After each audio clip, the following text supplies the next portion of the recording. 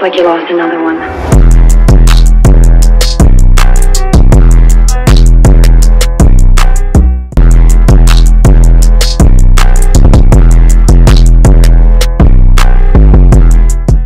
Today we're going to go over how you can play lockdown defense in Madden 24.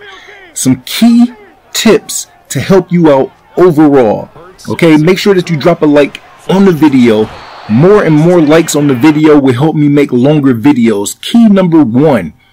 Know that there is usually going to be a streak on the field. So these two receivers, the inside, the point man, and the outside guy, it's two people that you need to always pay attention to. Whether you man one of them up, whether you put a deep half over the top, those two players are the key parts of 90% of offenses.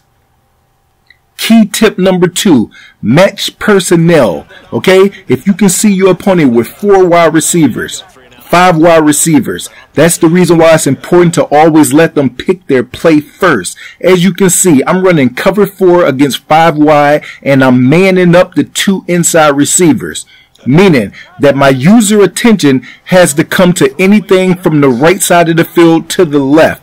So I bait my opponent by taking the first route out. As you can see with my user, I know he's manned up, so I'm going to take the first route out. The other guy is manned up. I run that route into a purple zone on the opposite side of the field, and then I'm able to user back to my responsibility. Okay, now tip number 3, when you find something that works, you learn your opponent's tendencies, make sure that you keep doing it. If your opponent is struggling to move the ball against your lockdown defense, don't stop doing it. You have to make adjustments. The more he sees the same defense, the easier it's going to be for him to adjust. Just like on offense, as we go with a dot and a tutty.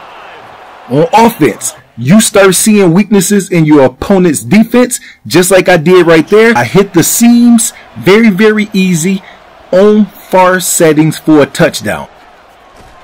And they work it inside the 15. Now it's Jackson. He's got his man. It's caught for a Lion touchdown.